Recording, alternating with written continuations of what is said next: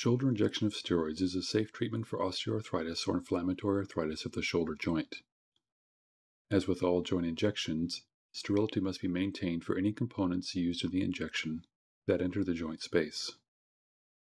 The equipment includes gloves, povidone iodine wipes or alcohol wipes, a 1.5-inch 25 or 27 gauge needle, an 18 gauge needle, 1% lidocaine without epinephrine or 0.5% bupivacaine, 20 to 40 milligrams of methylprednisolone acetate or equivalent, and an adhesive bandage dressing. Ask the patient to sit comfortably with the arm at rest.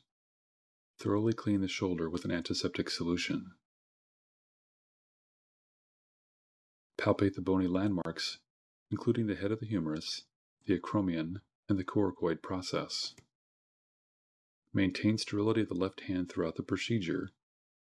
Gently insert the needle 1 centimeter below this point. The needle should encounter little resistance.